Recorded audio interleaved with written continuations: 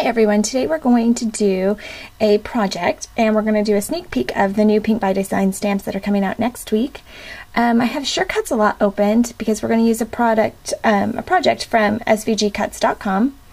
So I'm going to go ahead and click on Import SVG up at the top, which is this little orange button. And then I'm going to go to my desktop and open up my SVG files. Okay, from here I'm going to choose the apple bookworm bag. I'm going to open that up and I'm going to choose the apple. Actually, first let's open up the interior of the bag because that's the biggest part, and I can see a little preview on this side, and I'm going to click open and that will show up on the mat. And then I'm going to go ahead and add another mat because this is obviously takes up a lot of space. I'm going to add another mat, page 2, click OK, then I'm going to import the rest of the SVG files. So the apple, open that, move it on the mat, open the other part, which is the glasses top, which will be kind of little, and to move these just click on it, whoops, make sure you're clicking on the right one. Glasses top, and then the glasses bottom. I'm going to put these in different spots on my mat so that I can cut them out in different colors. And then we have the leaf. Whoops, I keep clicking on the wrong one.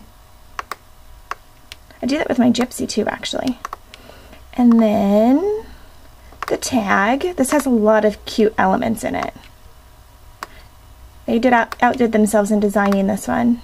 Okay, and then the worm, which the glasses go on the worm, so it's going to be so cute. Okay, so now that we have all of our parts, we're ready to cut with this one. So we'll just plug it into our computer like the Make the Cut one that I did earlier for you a couple weeks ago, and then we'll just click cut. Okay, now that all the pieces are cut out, I've also put terrifically tacky tape on the parts of the box that are going to go together. I saved you guys the hassle of having to watch that because it's such a hard thing for me. I can never get those silly things off, the red part off of there.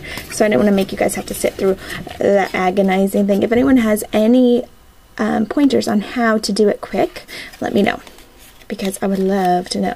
Okay, so like I said, they usually have their boxes. SVG Cuts usually has their boxes and 3D items put together so well and designed on their page that it takes the guesswork out of putting it together. All of their folds are perfect and it makes it so easy to put things together. So you just fold it where there's creases and then the lines match up exactly to where they need to go. So there's, like I said, no guesswork at all.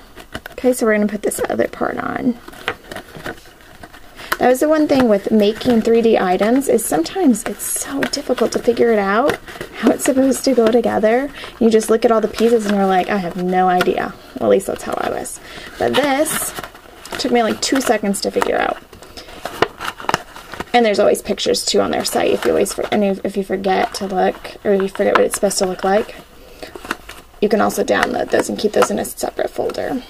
Okay, so now that our main box is put together, we're going to do the apple part, which is the fun part. So this is going to go on the front of that, and then we're going to put the other part of the apple on the back. So let's put some glue on this little guy. Let's put some at the top too. Okay. I'm just using the HEG for that. Then we'll center it over here. Okay. Now that we have the two apple pieces on, and we know that our box is going to stand up perfectly, we can start adding to this little box. So we have the worm, which is going to go right here. Okay, so we're just going to put his little glasses on. I've already put the glasses on top of the little eyeballs, so you didn't have to wait for that. And then we're going to draw his little eyes in. So just a black pen. And you can make them as big or as small as you want, just so he has some eyes. Okay. And that's going to go down here at the bottom. So I'm going to pop dot him with some dimensionals. There he is. And we're just going to put him right here at the bottom of the apple. Isn't he cute? Oh my god, he's so cute. Okay, so now that we have that, we're going to put our leaf on. And the stem's going to be coming out of this.